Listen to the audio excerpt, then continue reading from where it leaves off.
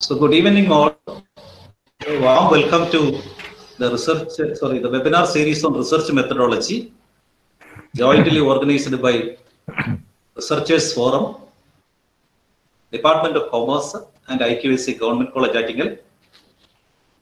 Actually, we started our series on last month, 26th August. So in the introductory session, we had a technical session on academic writing basics. The subject expert was Dr. T.G. Saji. He is an associate professor, School of Management Studies, I.Q.A.C. So based on the feedback received from the participants, then many suggested a topic on sample size determination. So that is why we organized a webinar on the topic sample size determination, and we find a resource person who is apt for this particular topic, Dr. P.N. Hari Kumar. Dr. P.N. Hari Kumar is a statistical analyst from the Faculty of Commerce. So in this webinar, okay, sir. So in this session, in this technical session, we have with us Dr. Gracious James, the Associate Professor and Research Supervisor of Government College Attingal, who will act as the moderator for the whole session. So now I invite Dr. Gracious James to moderate the session and to introduce the resource person. Thank you, sir. Thank you very much. A warm welcome once again to all. Okay. I hope that I am audible to all. Respected principal, the resource person for today's session, Professor Dr. P.N. Hari Kumar, Professor Sunil S, and other faculty members, scholars and friends. Good evening to all. As you know, this program is the part of a web series organized by the Researchers Forum and the Department of Commerce and Research Center, Government College Attingal. And I am extremely happy and privileged to introduce our resource person, Professor Dr. P.N. Hari Kumar. He is having 2 PhDs, one in commerce and another in management, in addition to his postgraduate degree, MPhil and MBA.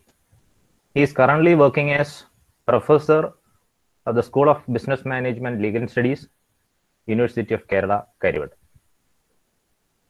He is a member of the Faculty of Management, member University Research Committee of Mahatma Gandhi University, Kottayam.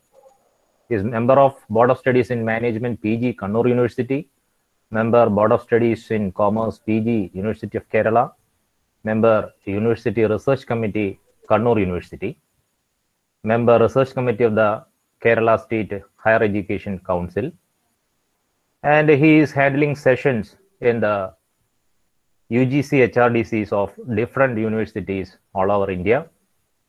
He is a life member of Indian Commerce Association, Indian Accounting Association, and Commerce and Management Association of India. He is acting as the chief editor of 2 reputed journals, that is KG's Journal of Social Science and Commerce and Management Explorer. And he is also a leader. He is the former General Secretary of the All Kerala Private College Teachers Association. And after all, he is a dedicated academician and a teacher. Today, he will explain the various aspects related to sample size calculation. Definitely, he will cover the statistics behind the fixation of sample size, along with its theoretical background in a very simple and lucid style. And I am sure that it will be helpful to all the participants, especially to those researchers who are in the beginning stages of their research work. And all of you know this will be a 1.5 hour session. You can clarify your doubts towards the end of the session. And for that, please put your doubts and questions in the chat box. and Professor Hari Kumar will answer these questions towards the end of the session. And please note that all the participants, please mute your audio and video with due respect and regards. And I invite Professor Dr. P.N. Hari Kumar to handle the session. And it's over to Professor Dr. P.N. Hari Kumar. Thank you. Thank you, gracious sir. Thank you for your inspiring words about me. I think many times your department, the research department of your college, conducted workshop on research methodology, especially the application of statistical techniques in research. SPSS software, then Greater software and review software. And I have attended so many workshops in your college as a research person. So today, I congratulate you for selecting a very, very technical topic of research methodology, the sample size determination. Because I have experienced many questions asked by experts, either in the pre-submission seminar or open defense of PhD program.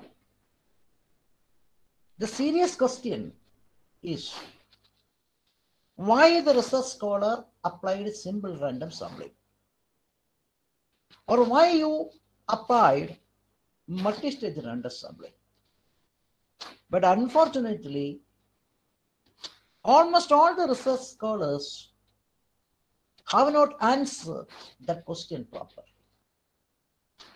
So that is why I should say this is a very, very relevant topic, something technical in research methodology.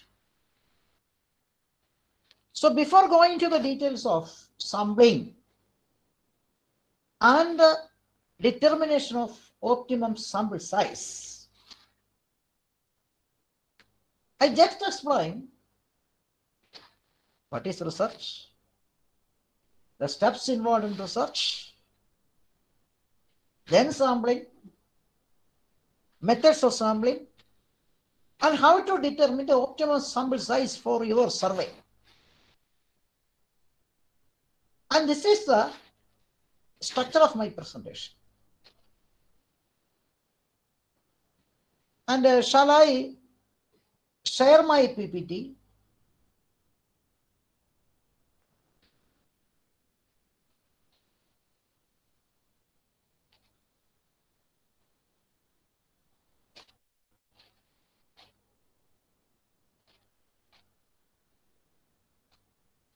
Gracious sir, can you see my PPT? Yes, sir. Now it's visible. Okay, thank you.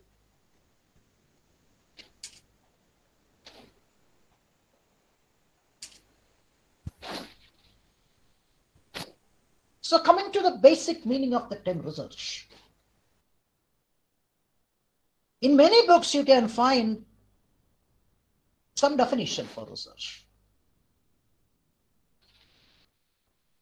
Search for new knowledge, additions to existing knowledge, scientific inquiry. Here I should say the appropriate meaning of research is scientific inquiry. So research means inquiry for new knowledge. So in social science, we need that definition. Research means scientific inquiry.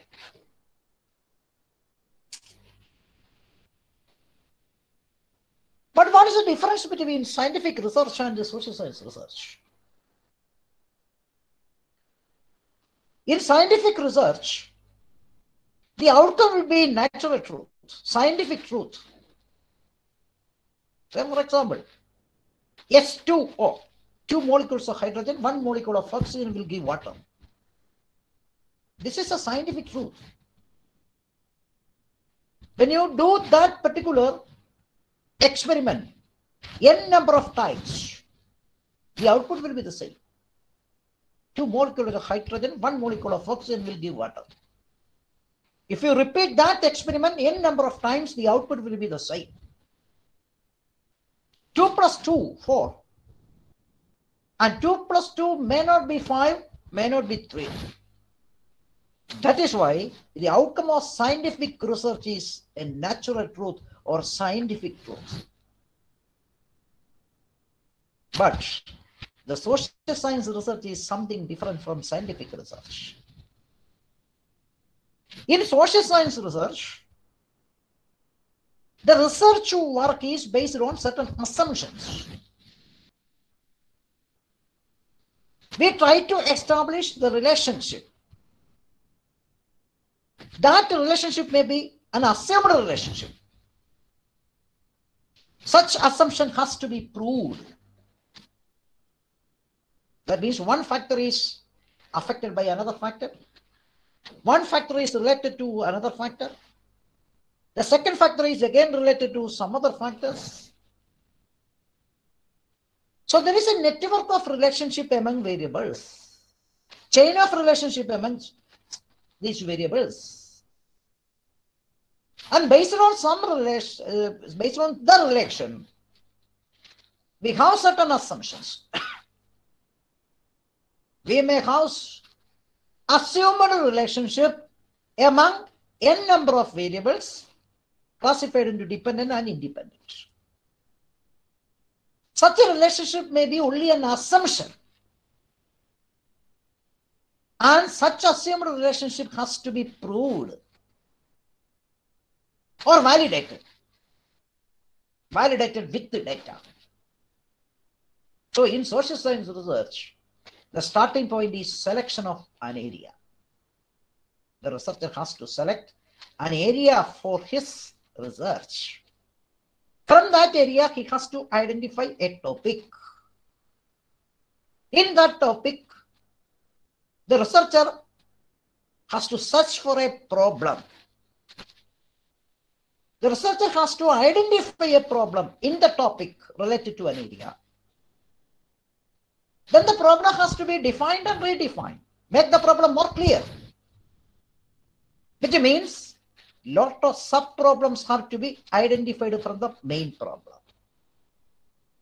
For that purpose, there is literature review. As a researcher, as a supervising teacher, definitely I should say, literature review is basically the first point.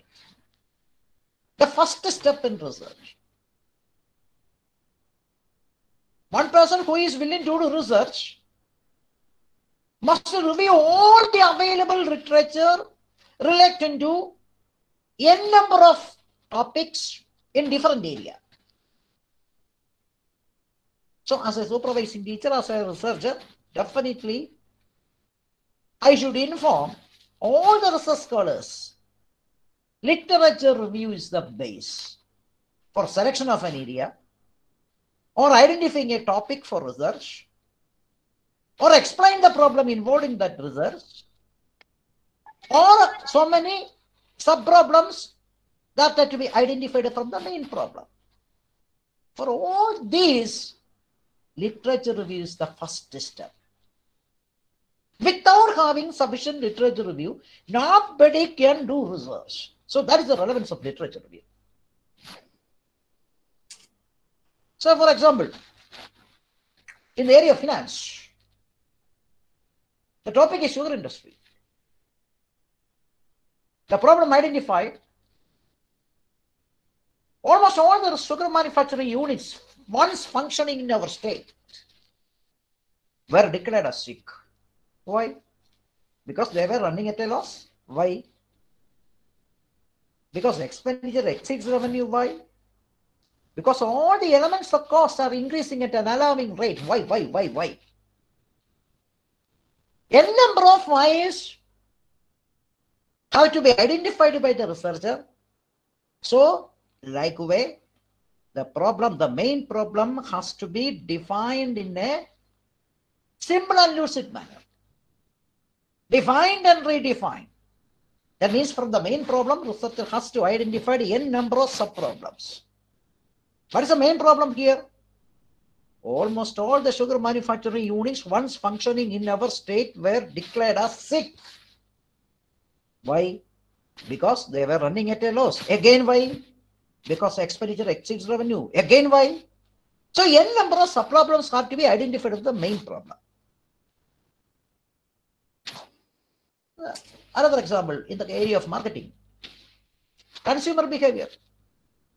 Consumer behavior towards fast-moving goods. What are the factors affecting the behavior of consumers? What are the factors affecting the purchase decision of the consumers? After purchasing and using a product, the customer gets satisfied. So what will be the outcome of satisfaction? Trust and loyalty. What will be the outcome of trust and loyalty, whether it is brand equity? If we have a positive brand equity, there may be the possibility of brand extension. Why? N number of sub-problems have to be identified in the main problem. Another example, human resource. In the area of human resource, what are the factors affecting job satisfaction? N number of factors affecting job satisfaction. What will be the outcome of job satisfaction? Maybe institutional commitment. And what will be the outcome of commitment? Maybe institutional loyalty. So likewise, the researcher has to select an area, identify a topic, then define the problem in a better way. N number of sub-problems have to be identified from the main problem. For that purpose, literature review must be there. Extensive literature review. Then only the problem has to be properly defined. If a problem is defined properly or make the problem more clear, definitely the researcher will be in a position to find out the exact answer. Or he or she may have an assumed answer to the problem already defined. That assumed answer, tentative solution, is called a hypothesis. So what is hypothesis? Hypothesis is basically the relationship between independent variable and a dependent variable. The assumed relationship between dependent variable and independent variable is called hypothesis. If we frame a hypothesis, definitely it should involve the relationship between dependent variable and independent variable. If your statement will not have any relationship between dependent variable and independent variable, that is cannot be termed as hypothesis. So in social science research, there may be some assumptions with regard to the relationship between dependent variable and independent variable. Such assumed relationship will be called a hypothesis. And if a researcher formulates a hypothesis or assumed relationship between dependent variable and independent variable, such a relationship has to be proved or validated with the data. So data has to be collected only for validate the assumed relationship between dependent variable and independent variable. And I have already mentioned what is the specific feature of social science research. Simply, there will be the network of relationship. There will be chain of relationship amongst variables. Such a variable may be classified into dependent variable and independent variable. The assumed relationship between dependent variable and independent variable is called a hypothesis. Such a hypothesis may not be seen in scientific research.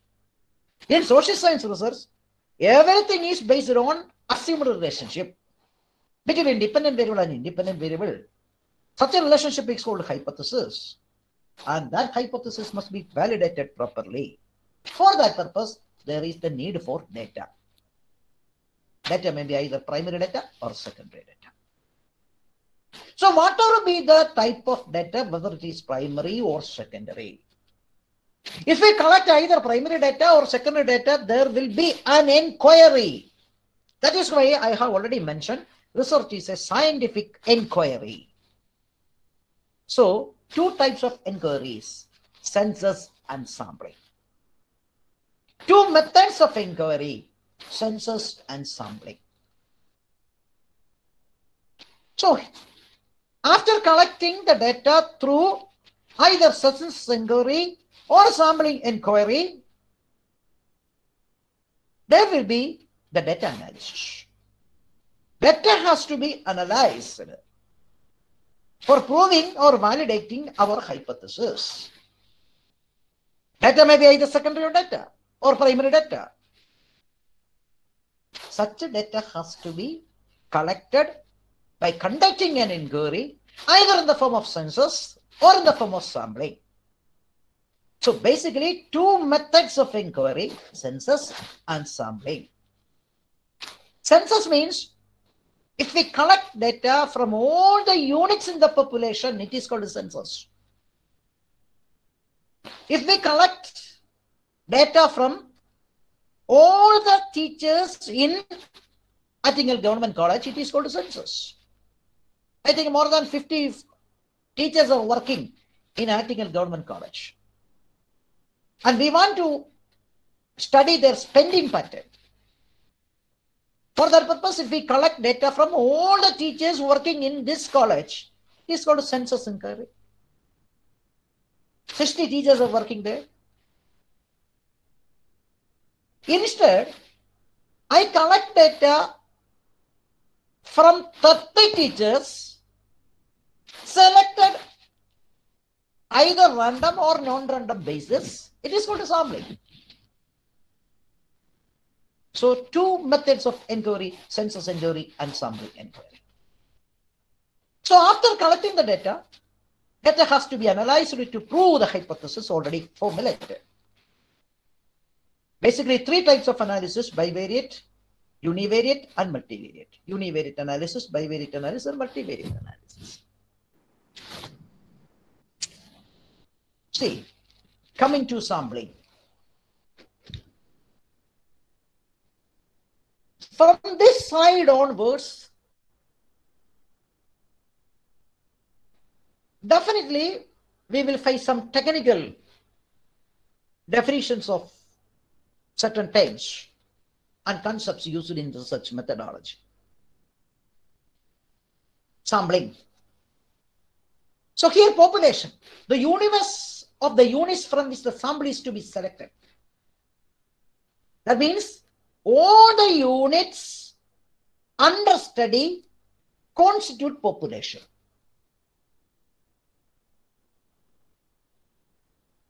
So for example,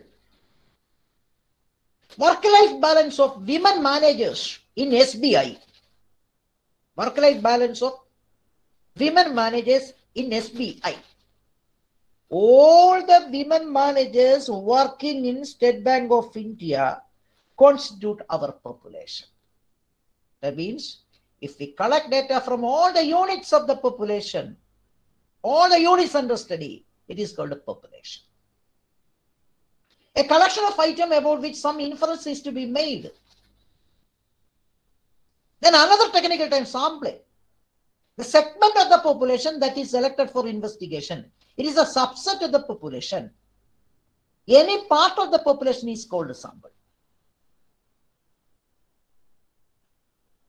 See, I want to study the spending pattern of all the teachers working in Government College Attingal. 60 teachers are working at present. If I collect information from all the 60 teachers working in the college, here the population consisting of 60. So this is called a census inquiry. I collect information from all the units in the population. Instead, I select only 30 teachers from among 60 teachers working at present in Government College, Attingal. This 30 is my sample. So what is sampling? So sampling is basically the process of selecting a part of the population.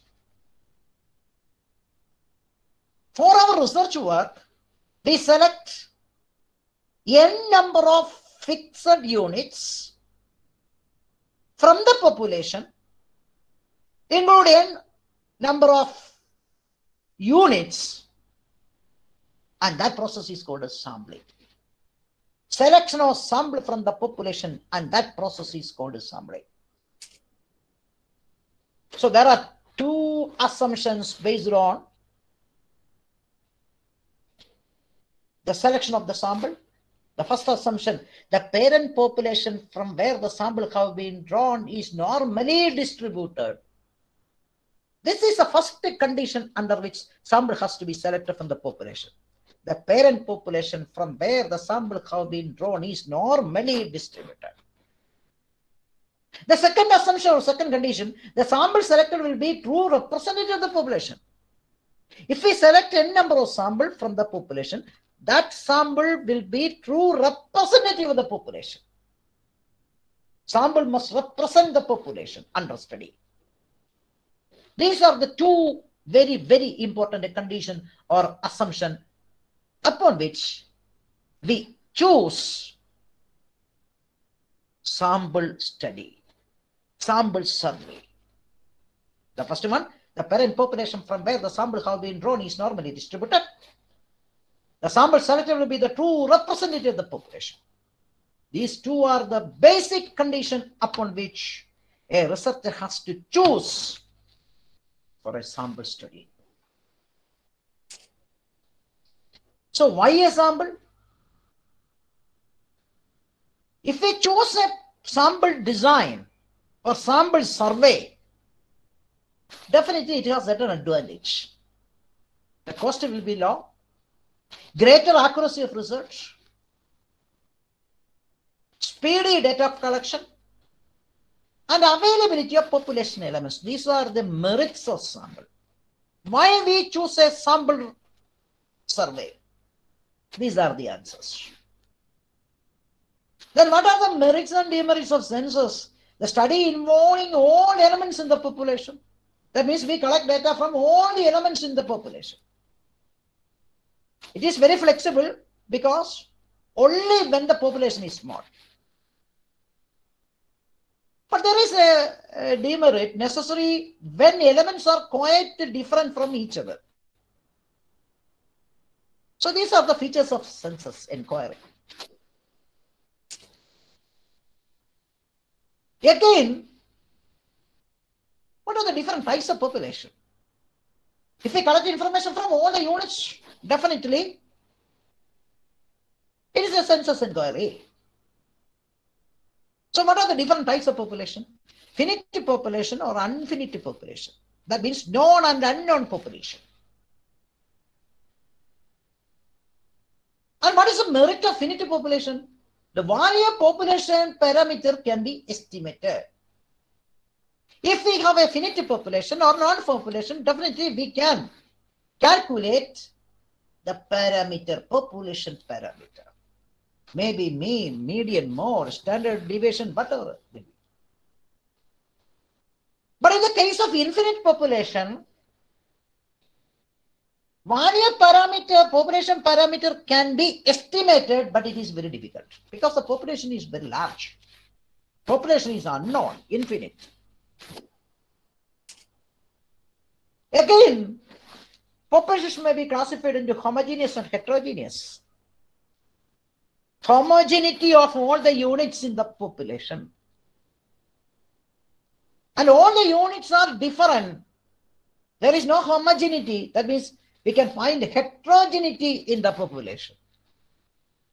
The unit under study are not identical or similar.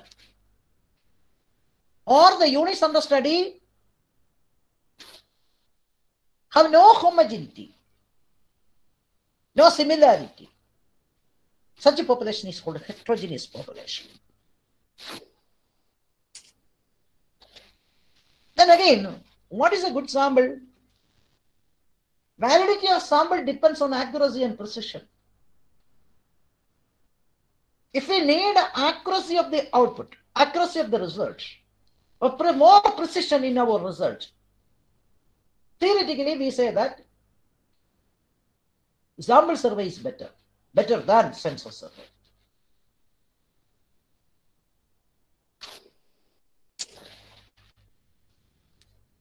So there are certain problems associated with the sampling management. Non-probability sampling and probability sampling. That means, at the time of selection of sample from the population, if we apply the concept of probability, such a selection is called a probability sampling. And if we will not apply the concept of probability, such a selection of sample from the population is called a non-probability sampling. So what is probability? Theoretically means chance of happening or not happening of an event. What is the meaning of the application of probability at the time of the selection of sample from the population? That means every unit in the population has an equal chance of being a sample. That's the meaning of the application of probability at the time of selection of sample from the population. So, for example, in Attingal College, 60 teachers are working at present. My sample size is 30. How to select the 30 teachers from among 60 teachers working in this college? How to select the 30 teachers from among 60? That means at the time of application of probability concept for the selection of sample from the population, there is a condition, there is an assumption. Every teacher working in this college has an equal chance of being included in my 30 optimal sample size. So that is the meaning of the application of probability concept at the time of the selection of sample from the population. This is called a probability sampling. If the researcher has no application of probability concept at the time of the selection of the sample from the population, then the method is called a non-probability sampling. So non-probability sampling is a selection of a unit arbitrary or subjective basis. Items are chosen with a pattern in mind. That means the selection of the sample from the population is fully dependent on the discretion, the convenience, or the judgment of the researcher. That means nowhere the application of probability concept. But in the case of probability sampling, it is based on random selection. Selection of a unit at random. That means a controlled procedure that assures a non-probability of selection of for each item. Definitely we have an idea about the probability of choosing an item from the population. Theoretically and practically we have a probability. We calculate a probability for the selection of the sample from the population. It is a random sample. Why? Because all the items have an equal chance of being selected. That means every unit in the population has an equal chance of being included in the sample size of the researcher. That is why there is the relevance of probability sampling. The steps in sample design. What is the targeted population? What is the nature of the population? Whether it is homogeneous, whether it is heterogeneous, or finite population, or infinite population, and what are the parameters of interest? What is the sampling frame? Total number of units. The description of all the units included in the population. And what is the appropriate sampling method? Whether it is probability sampling or non-probability sampling. And what is the size of the sample? What is your optimal size of sample size? And all this depends on the problem, research problem. Depends on the hypothesis you have already formulated. Then depends on the variation in the population. That is very, very important, variation. Variation is very, very essential for interpretation after analyzing the data. So, for example, in a classroom, 30 girls and 25 boys, out of 55 students. The marks obtained by boy students, the marks obtained by girl students. We have the observations. We have the data with us. Definitely two groups, boys and girls. We can calculate the average marks obtained by girl students, the average marks obtained by boy students, the average marks obtained by girl students for research methodology, 55. Average marks obtained by boy students, the same value, 55. No variation. No interpretation. Who is much brilliant? No, we can't interpret it. Because in the data we have no variation. But the average marks obtained by girl students for research methodology, 55. Average marks obtained by boys for research methodology, 45. So we have variation in our data. So based on such a variation, we can interpret the results in a better way. So that is why variation is very, very essential for interpretation after getting the data analyzed. Or at the time of collection of data or analysis of data, variation is an essential element for getting valid result, valid output, and consequently we will interpret such a research in a better way. So variation is very, very important. See, in the probability sampling, we have a simple random sampling, systematic sampling, cluster sampling, stratified random sampling, and a double sampling. In the non-probability head, we have convenience sampling, purposive sampling, judgment sampling, quota sampling, and snowball sampling. So many methods are available. And I will explain important methods one by one. See, simple random sampling. The simple random sampling is applied based on certain conditions. Population must be finite and small, the first condition.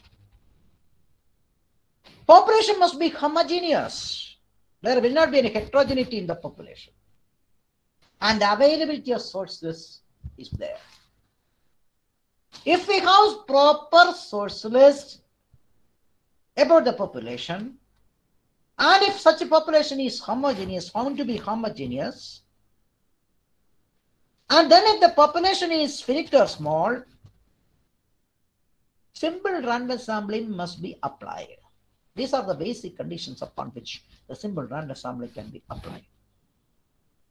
In my first PhD, my topic was Social Security schemes of LIC. And such schemes are available only a few beneficiaries, maybe less than 500. So the population is finite. Beneficiaries are having common features, so there is homogeneity. And the source list is obtained from the LIC office. So I apply simple random sampling. And stratified random sampling, another method. And this method can be applied only when the population is found to be heterogeneous. There is no homogeneity that can be seen in the population. In order to get homogeneity, we will apply stratified random sampling. That means the population is divided into several parts, n number of parts. Each part is called strata. From each strata, we select units at random. So, for example, if we have a heterogeneous population, we divide such a population into 4 strata: strata 1, strata 2, strata 3, strata 4. By dividing the population into 4 strata, automatically we must ensure homogeneity. Then we select required number of sample proportionately from each strata we already created. And the sample selected from each strata constitute our optimal sample size.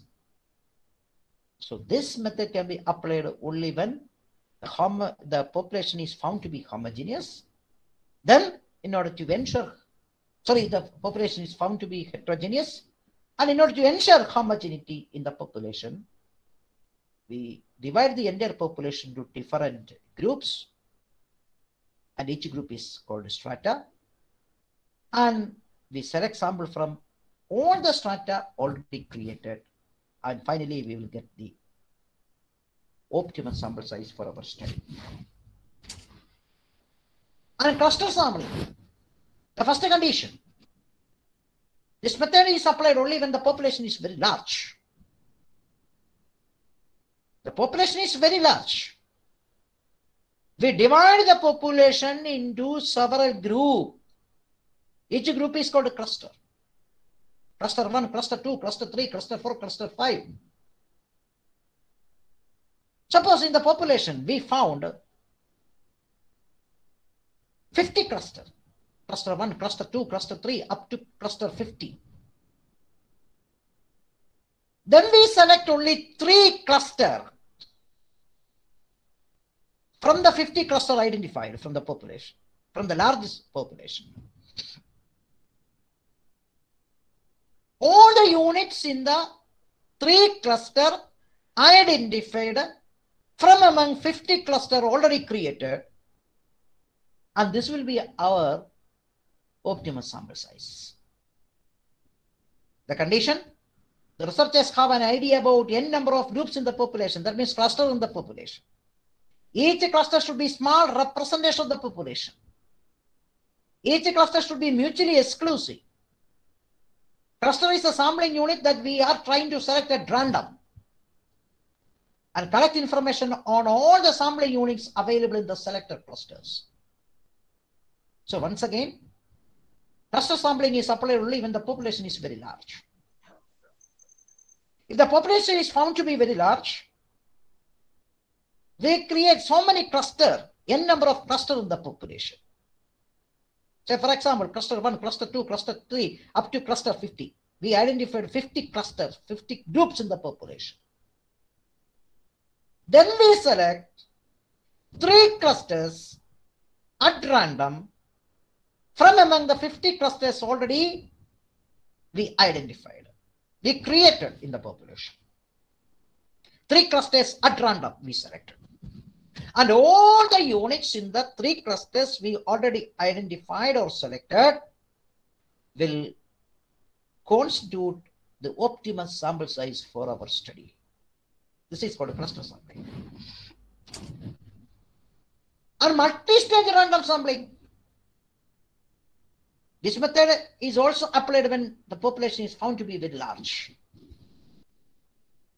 Then the targeted population. See, the population is very large. This is the appropriate method of sampling, multi-stage random sampling. And from the population, large population, we will create a targeted population. How to create a target population? Say for example, customer satisfaction of public and private sector banks in Kerala. Customer satisfaction of public and private sector banks in Kerala. Large number of customers avail banking services from these banks, either public or private. Definitely the population is very large, found to be very large.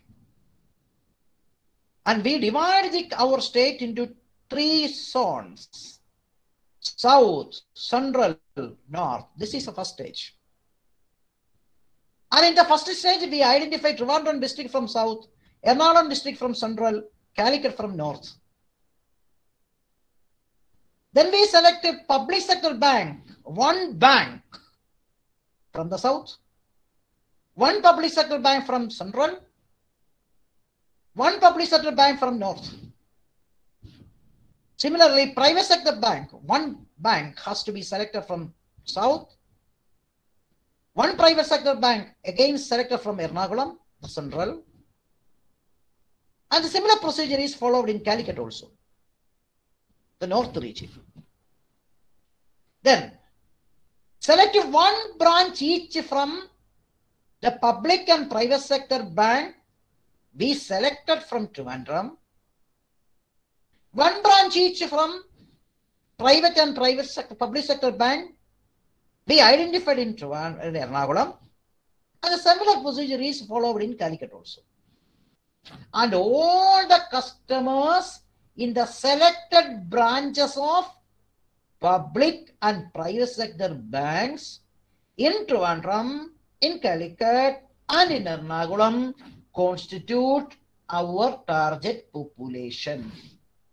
So from the large population, we defined a target population. From the target population, we select our optimal sample size for our study, either proportionately or at random. So this is the multi-stage random sampling. Another one, systematic sampling. The first condition, population is finite. First sample is selected at random. Remaining samples were selected at regular intervals. So for example, women gynecologists in Kerala. We selected 300 gynecologists from among 1,500 women gynecologists working in our state. Our sample size fixed was 300. Total number of gynecologists working in our state, that means the population, consisting of 1,500. So 1,500 divided by 300, the interval is 5. And we selected the first gynecologist at random. And possibly, fortunately, that gynecologist, 10 gynecologists in the list. We have the list of all the 1,500 gynecologists working in our state. We need a sample of 300 gynecologists only. Therefore, the interval is 1,500 divided by 300 is equal to 5. And we select the first gynecologist at random from among 1,500. And that gynecologist is found to be the 10th gynecologist. Therefore, the next gynecologist will be the 15th in the list. And the third gynecologist we have to select is the 20th gynecologist, because the interval here is 5. So this is called a systematic random sampling. So this is a very, very important section, something technical. What is sample size determination? The sample size determination is the mathematical estimation of the number of subjects or units to be included in the study. It is the process of the estimation of the number of units to be included in a study. The number of units to be selected for conducting an inquiry. And that determination is called, that number determination is called a sample size determination. When a representative sample is taken from a population, the findings are generalized to the population. That is very important. What we will do in sample study? This is the question. Simply, after collecting data from the sample identified in the population, data has to be analyzed. Then we will get some statistic. Maybe the mean, median, mode, or standard deviation. Or we calculate I-square, or we calculate F value, whatever it may be. This is the sample statistic. Based on the value of sample statistic, we interpret the result. Based on such interpretation, we generalize the characteristics of the population. This is what we will do in sample study. Statistically, we will put in another way. Sample statistic must be utilized for estimating or predicting the unknown value of the population. Sample statistic is used for predicting or estimating the unknown value of the population. That is why sampling is very, very important in research methodology. What we will do in sampling? Definitely, none of the research scholar answer is properly. In sample study, what we will do? Simply, the sample statistic must be utilized for estimating or predicting the unknown value of the population parameter. Practically, if we collect data from sample units from the population by using any one of the methods already explained, whether it is simple random sampling or multi-stage random sampling or cluster sampling or stratified random sampling, whatever it may be, we interpret the results of the sample survey, sample data, and based on the interpretation, we generalize the features of the population. Then the optimal sample size determination is required for the following reason: to allow for appropriate analysis, provide the desired level of accuracy, and allow the validity of significant tests. If the sample size is optimum, definitely you can direct the testing of hypothesis or validate the hypothesis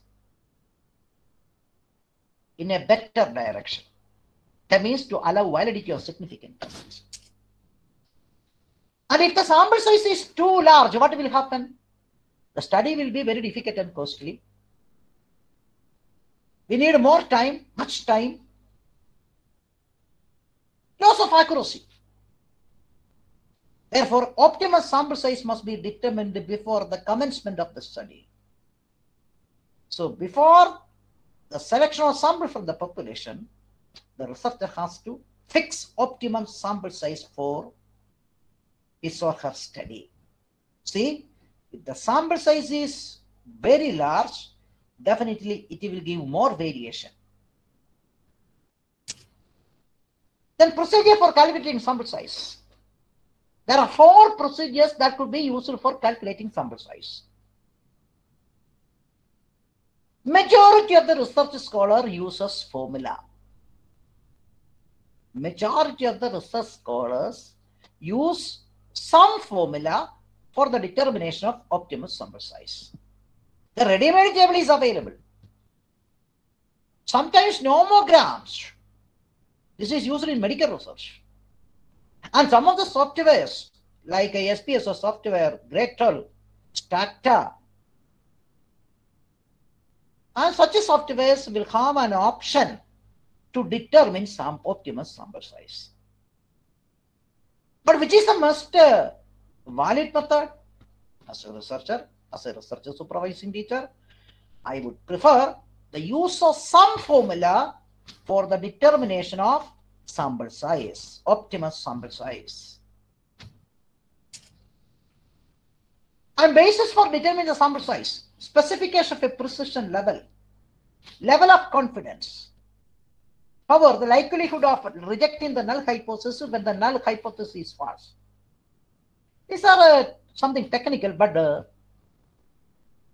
in a simple way, I would like to explain these 3 technical concepts, technical assumptions. Normally in social science, we fix the level of significance 5% level of significance. That means if we repeat an experiment n number of times, 100 times, 5% there may be the possibility of an error. This is called a 5% level of significance. In 95 cases, the outcome will be similar. We will get similar outcome in 95 cases, 95 times. Only 5 times we find some error. That is why there is 5% level of significance. But in science subjects, normally they choose 1% level of significance. The knowledge of the population parameter. How to get an idea about the characteristics of the population. So the first one, pilot study, pilot survey. Pilot study is very, very important in research. If the research scholar conducts a pilot study or preliminary investigation or pilot investigation, definitely he or should be in a position to identify the characteristics of the population, the behavior of the units included in the population. So that is why pilot studies, pilot survey, pilot investigation is very, very important in social science research. But unfortunately, many research scholars completed their research without having pilot study. See, many formulas are there for the determination of sample size. The first one, Kochran's formula. Formula is this: N0 is equal to Z square PQ divided by E square. E is the desired level of precision. P is the estimated proportion of the population which has the attribute in question. Q is 1 minus P. Z value can be found out from the table. Z table. Maybe 5% level of significance or 1% level of significance or 10% level of significance. We have definitely Z values found in the table. Then another formula is Z score formula. Necessary sample size, that means optimum sample size is equal to Z score. So there is a need for table, statistical table. Z score square into standard deviation into 1 minus standard deviation divided by margin of error, maybe 5% or 1% or 10%, whatever it may be, square. So in these two formula, there is a need for Z table. But this formula is much reliable. Why? This formula can be applied against the data collected from pilot study. What is the relevance of pilot study? If we conduct a pilot study, definitely the researcher may be in a position to identify the behavior of the population, identify some idea about how many units included in the population, the common characteristics of the population that can be identified by the researcher at the time of conducting pilot study. So this formula can be applied against the data collected from pilot study. So here the modified data after reliability analysis can be used to determine the sample size by studying the extent of variation in the responses. Definitely we have an idea about the variation found in the data collected through pilot study.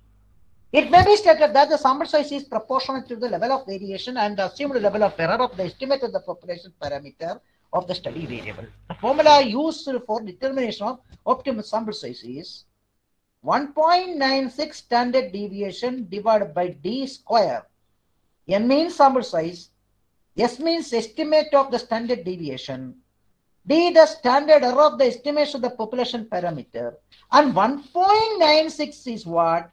It is a critical value from normal test at 5% level of significance. At 5% level of significance, the value is 1.96. So this is the important formula. This is the most reliable formula. Why? Because this formula is applied against the data collected through pilot study. That means if we apply this formula and find out the optimal sample size, the optimal sample size is based on the characteristics of the population, the exact population from where we identify the sample for our final study.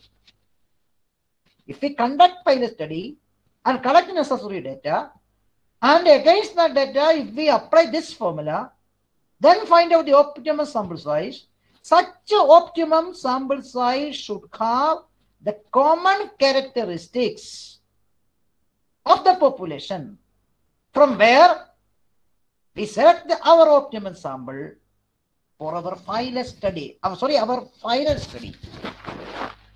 So that is the relevance of this formula for the fixation of sample size. And another formula, Krajewski and Morgan model for sampling. And this is a good formula because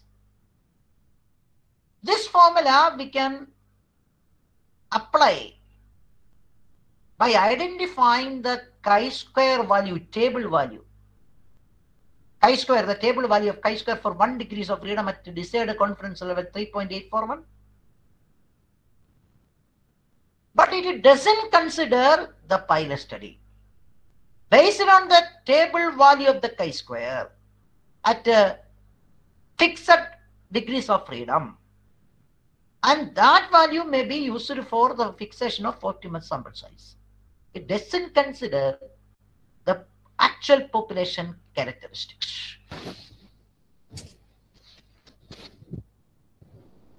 So,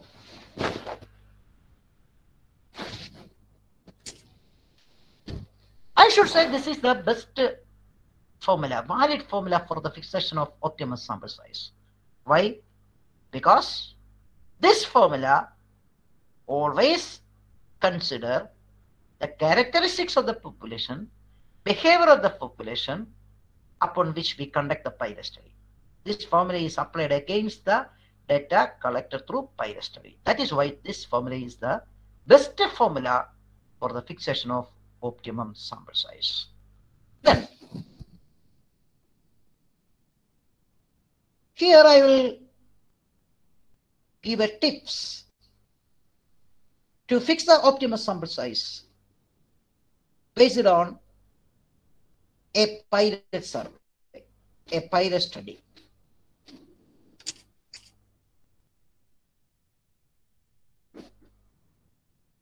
Okay. This is a questionnaire for measuring the work-life balance of women gynecologists. The topic of research, the title of research, work-life balance of women gynecologists. This is a draft questionnaire, a structured questionnaire. Normally the first question name, second age, third qualification, number of years of service. All these variables are in nominal scale, categorical variable. But you just observe the question number 19. What is the feature of question number 19? You are requested to mark your response on a 7-point scale. So here, interval scale is used. Interval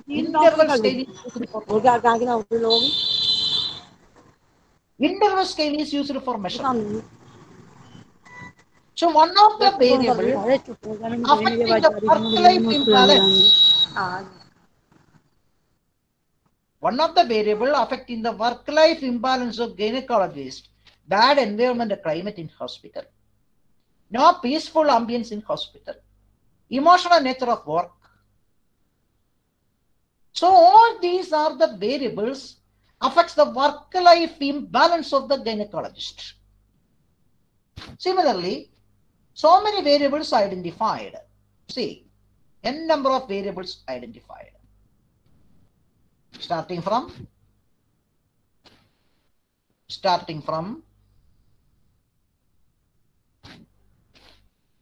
bad environment and climate in hospital, no peaceful ambience in hospital, emotional nature of work, then impossible time management, no job clarity, no job control, more number of patients, negative reactions of family for long hours of working, emergency and unexpected work. So many variables identified, and such variables affect the work-life imbalance of women gynecologists. And all these variables are qualitative variable. That is very important, qualitative variable. So in order to measure such variable, such qualitative variables, many statements were used upon which the response were obtained from the selected gynecologists on a 7-point scale basis. So totally 127 statements were used. 127 statements were used for the measurement of some variables that are attributed to the work-life conflict of women gynecologists working in our state. And all these variables identified were qualitative variables. And in order to quantify it, or in order to measure such variable, 127 statements were used upon which the response may be obtained from the gynecologist on a 7-point scale basis. So here the interval scale is used. And by using all the responses against 127 statements on a 7-point scale basis, and we applied that particular formula, the valid formula, for the determination of optimum sample size. See, this is the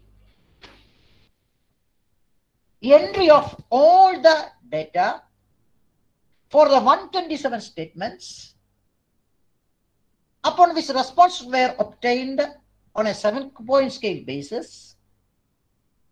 See, 127 statements against which the data may be obtained or the response may be obtained on a 7-point scale basis, and we enter the data against 127 statements on a 7-point scale basis in the Excel format. Here, the pilot study, we selected 100 gynecologists. For conducting the pilot study, we select 100 gynecologists from the population for 127 statements against which the response may be obtained from all the 100 gynecologists on a 7-point scale basis. So we have total 127 statements for the measurement of all the qualitative variable, and we select 100 gynecologists from the population for our pilot study. So this is the data collected from the pilot study. That means for the pilot study, we select 100 gynecologists and use 127 statements for getting the responses on a 7-point scale basis and enter such data in the MS Excel format. And how to apply that particular formula, the valid formula for the determination of sample size. So what is the valid formula here? The valid formula here is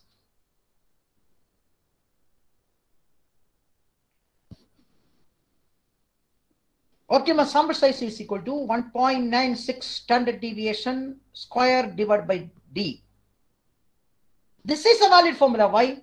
Because this formula always consider the data collected through pilot study, and the data collected through pilot study should reveal the characteristics of the population, from where we select our optimal sample for our final study.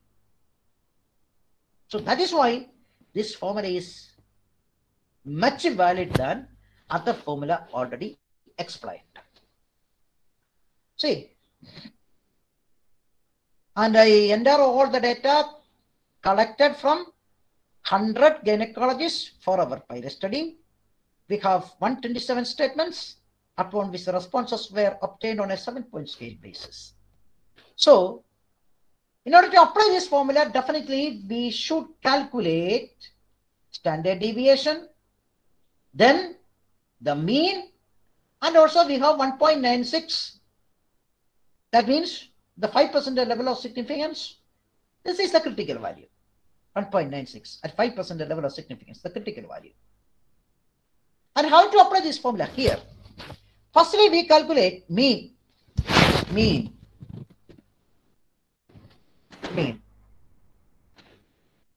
Okay.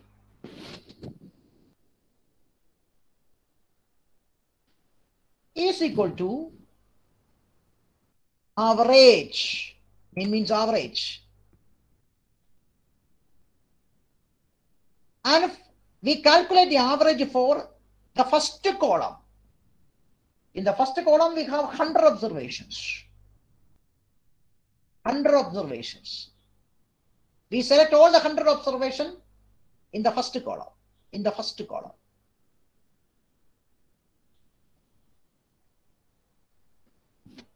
Bracket close. Click enter. So here the mean value for the response of the 100 gynecologists against the first statement. We have 127 statement. Against the first statement, the mean value of the response, mean score of the response is equal to 3.52. Once again, I will demonstrate. Mean is equal to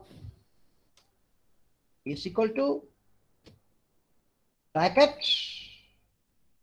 average. Then we select all the observation, 100 observation of the first column. That means the statement number 1. Then close the bracket and press enter.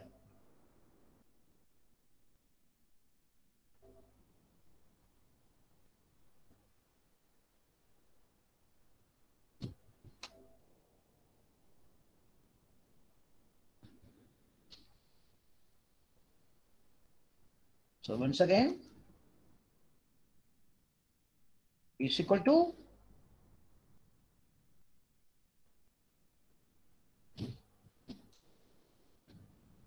average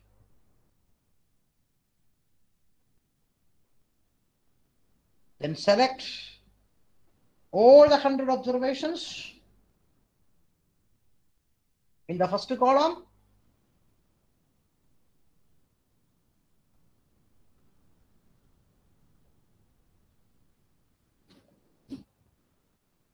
Close the bracket.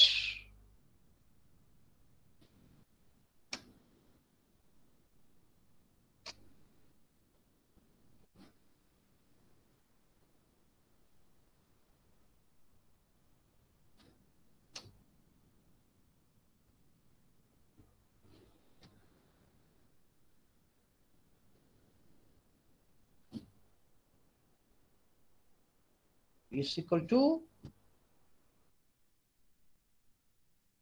average. Select all the 100 observations in the first column.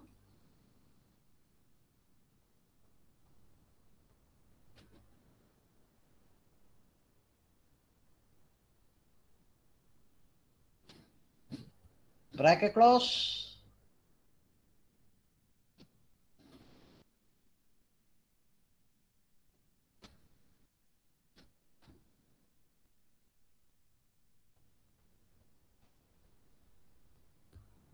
And click enter.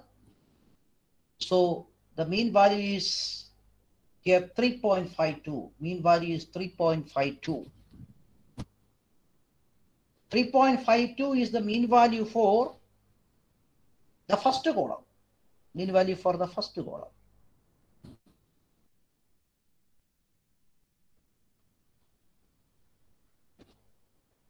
$3.52.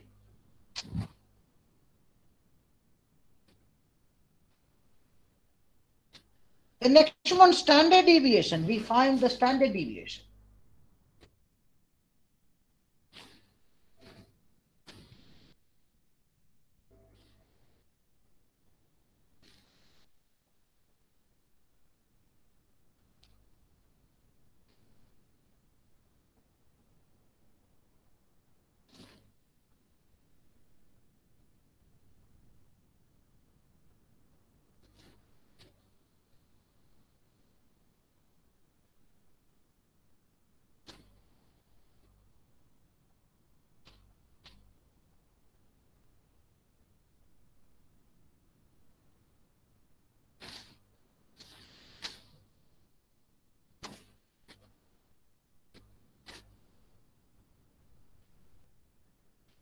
So once again,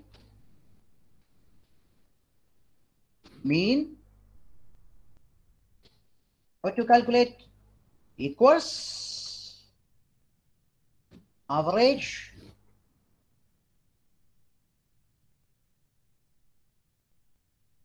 select all the 100 observation in the first column. That means the statement number 1 out of 127. Then close the bracket, enter. So here the mean value for all the responses against the question number 1, statement number 1, for all the 100 observations. Here the mean value 3.52. Then calculate standard deviation, SD, is equal to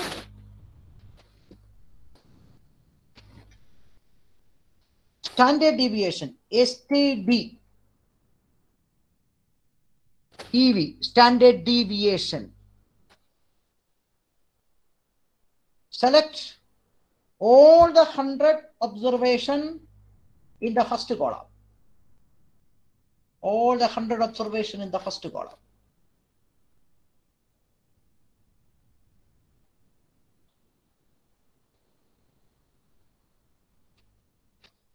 Close the bracket.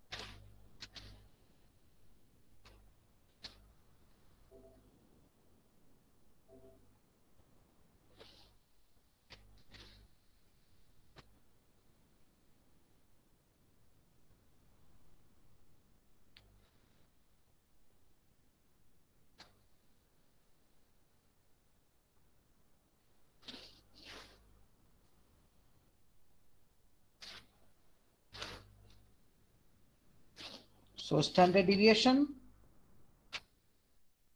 is equal to ST DVV, standard deviation,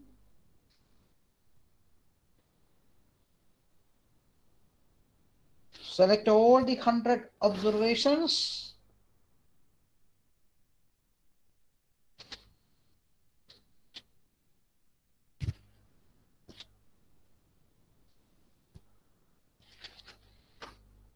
close the brackets, enter. So here the standard deviation for the first column. That means statement number 1. Out of the 127 statements, we calculate standard deviation for the first column. Then optimal sample size n is equal to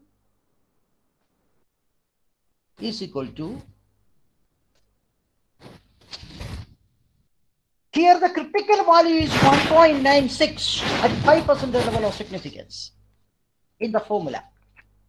So in the formula, the critical value is 1.96.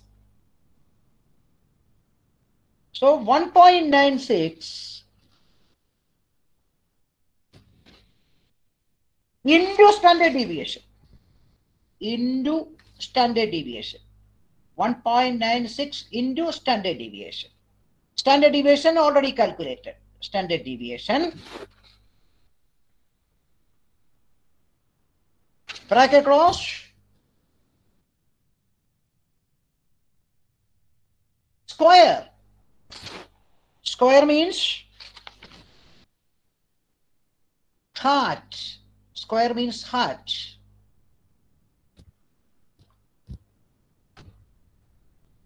Two. That means square. Divided by, in the formula, D. D means 1 point, the standard error of the estimate of the population parameter. So here, divided by 0.05. That means our level of significance. 5% level of significance means 0.05 into mean already calculated for the first column, 3.52.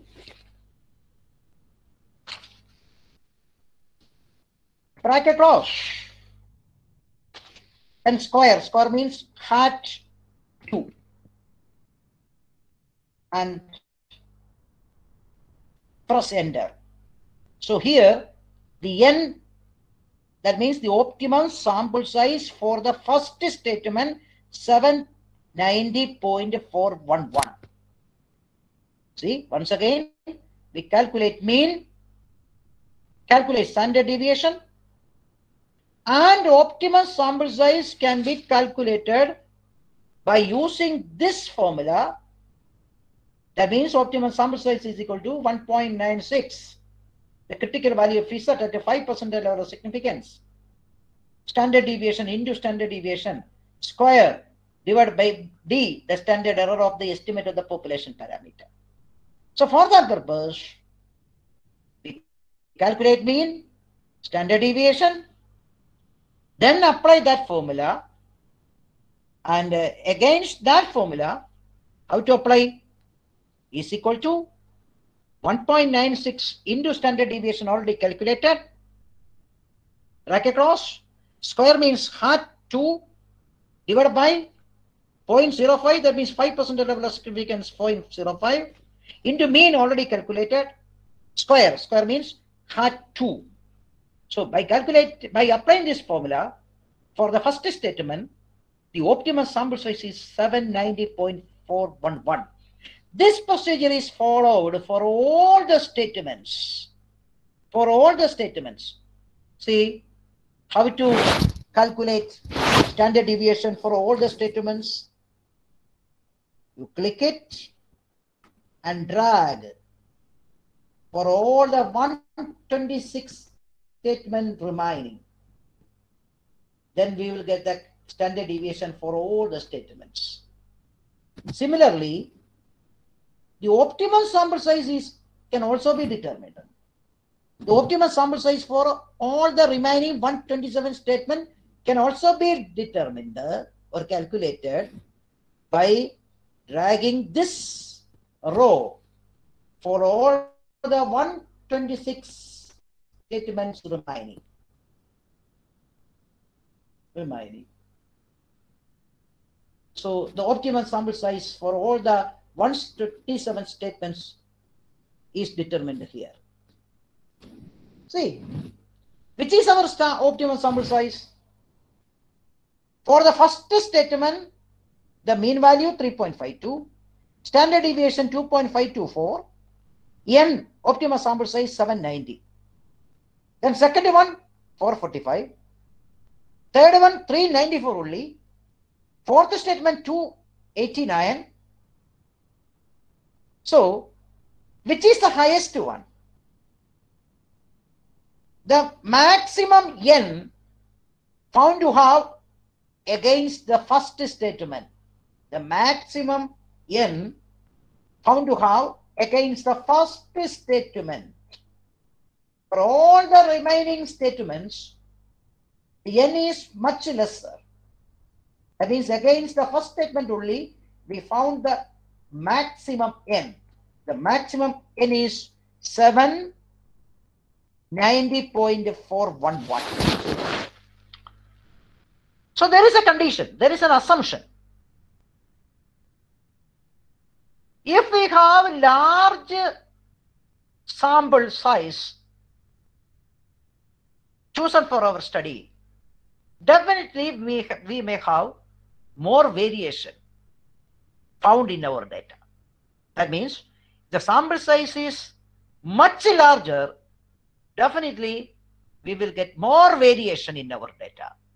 If we have more variation in our data, definitely we can interpret the outcome of the or the output of the analysis in a better way. So in order to interpret the results in a better way, definitely we may have more variation in our data. In order to get more variation in our data, we fix the maximum sample size, optimum sample size. Here, the maximum n is found to be against the first statement. Therefore, here the 790. And our sample size must be greater than 790, but should not be lesser than 790.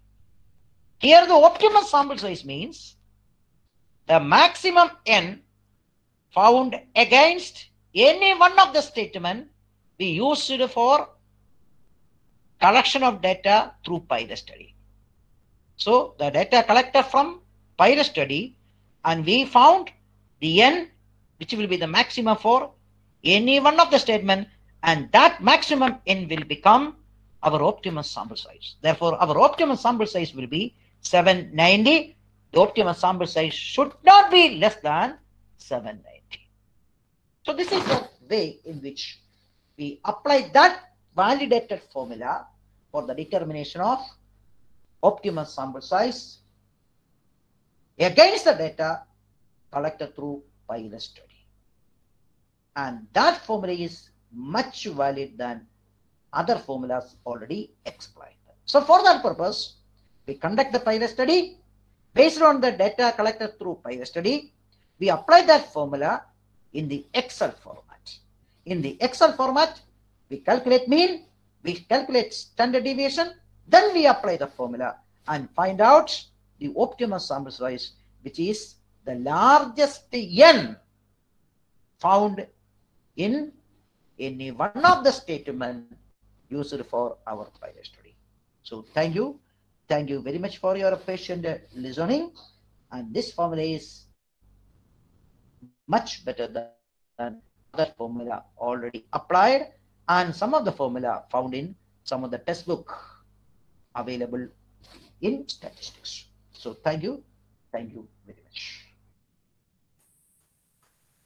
Okay, dear participants, now it's time for clarifying your doubts. So for the next few minutes, you can put your questions in the chat box, and Hari sir will try to answer these questions. Please put your questions in the chat box. Hari sir, already we received one question from Mrs. Nasim A. The question is, Hari sir, can you hear me? Yes. Okay, the question is, I can hear. The question from Nasim A is, can we use responses of 3 or 5 point scale for determination of sample size? Of course. But in that questionnaire, we use a 7-point scale because we need more variation in our data. If you choose more, suppose if you use 10-point scale, definitely you may have more variation in your data. If you need more variation in your data, you can use either 7-point scale or 10-point scale, whatever it may be. Okay. Any other questions from the participants? You can now put your questions in the chat box.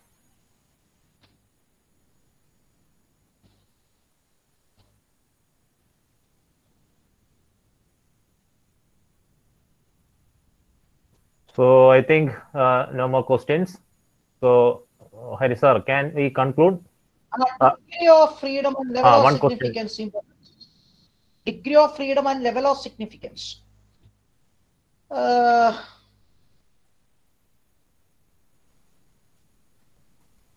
See, degree of freedom can be identified only when we use this formula for the determination of optimal sample size. In this formula, we may have chi-square value, table value of chi-square. At 1 degrees of freedom, 3.841. So degrees of freedom has some relevance only when we apply this formula. Otherwise, degrees of freedom has no value in the determination of sample size, optimal sample size. Then, so the Naseem is asking, is it for a finite population? Is it possible? see, finite population or infinite population is not relevant when we apply this formula. When we apply this formula, what is the importance? This formula is applied against the information collected through pilot study. All other formula already explained. Will not consider the data and the variation in the population. And what is the importance of pilot study? By conducting a pilot study, the researcher may be in a position to exactly identify the characteristics of the population, the behavior of the population, or understand what all things include in the population, only through pilot study.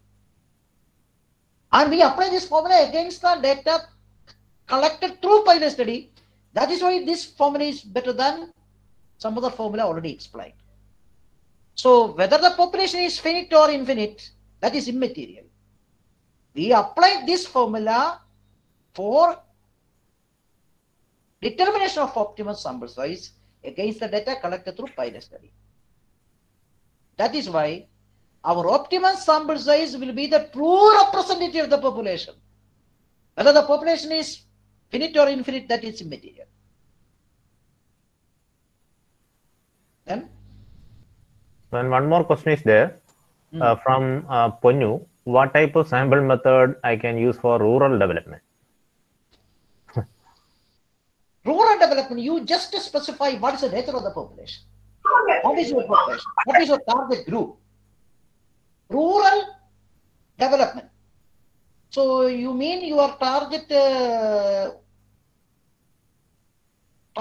force is actually the rural people? Rural people? Hello? I think he is doing in rural business management. So rural business management. So who are the target population? Who are the respondents? Maybe rural people. If you have rural people as your respondents, definitely you can apply multi-stage random sampling. That depends on how you define the population. Okay? Okay.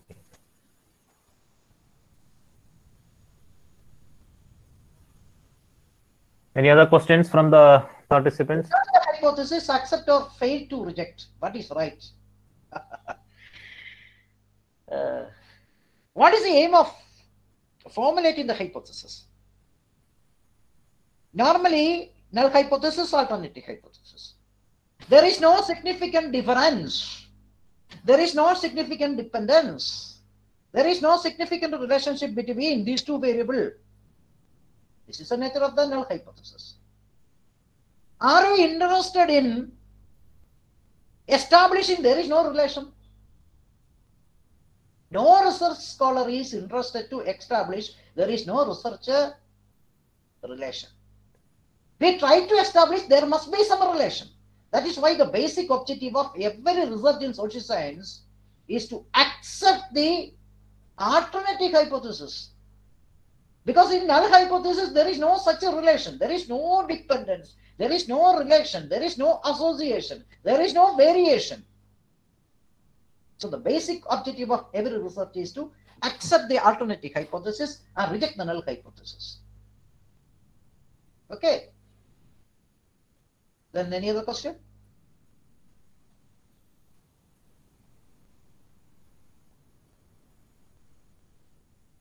Sir, one question is there from Anup KG. Can you see that question? Is there any condition for the respondents in this pilot study? I saw that question. It's a good question. Suppose normally in every research thesis you can see the number of respondents in the pilot study 50 to 100. But I can't find more than 100 respondents in a pilot study anywhere in the thesis. So 50 to 100 is an optimum units to be selected for our pilot study. So 50 to 100. There is no restriction. 50 to 100 is okay. Then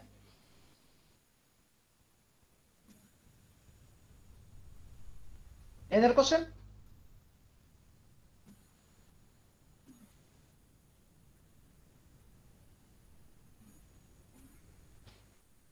So, sir, I think we can conclude. Reduce to 50, no problem. 50 to 100, that's a reliable respondents for conducting the pilot study.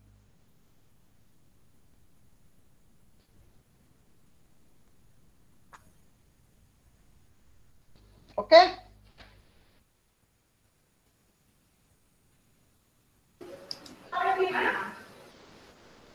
So I think there is one more question by Faisi Jahan. In my study, film viewers are respondents from Kerala. Which method can I use for data collection? Yes. Relating to data collection. Who are the respondents? Film viewers. Film viewers. Film viewers. Large number of respondents are there. So multi-stage random sampling is the better method, but you have to define the targeted population. Yes. You can define the targeted population based on the classification of film. Yeah. Then? So participants can ask directly ask questions to our resource person now. One or two questions. You can unmute your mic and ask questions. Yeah, please. Otherwise, both Gracious and Pradeep will ask your question, your candidates, your research scholars to ask question. Okay, sir. Vijay sir, please ask some question. Vijay sir.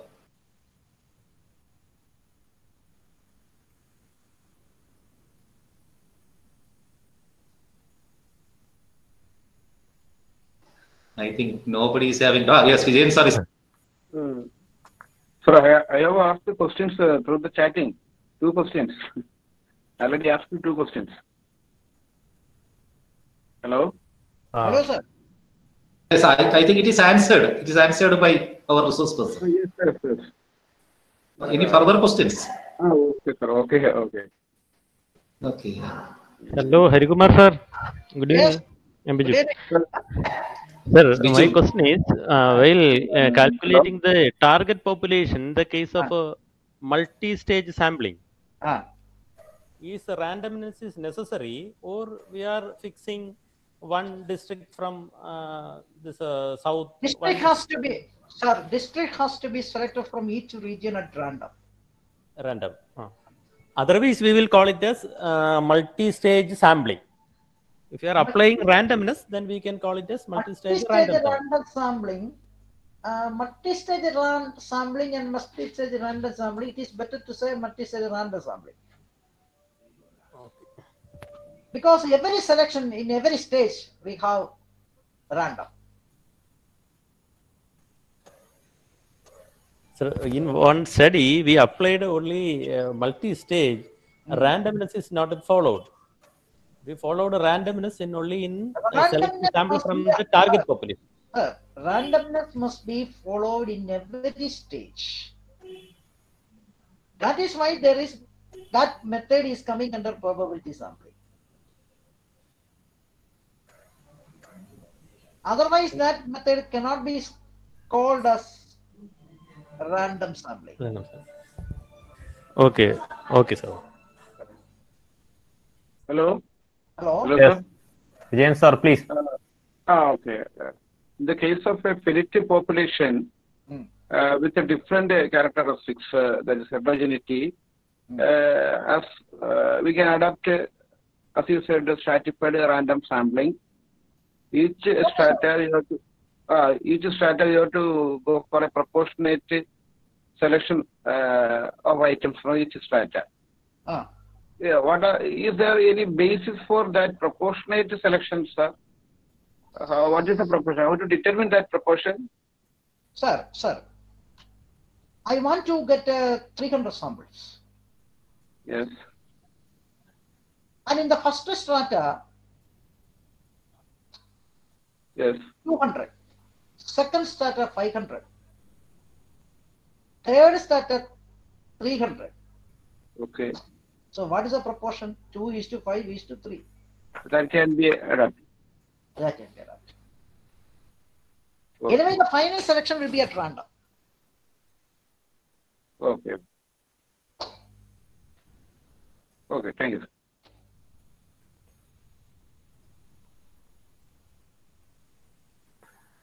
Pradeep sir, shall we conclude?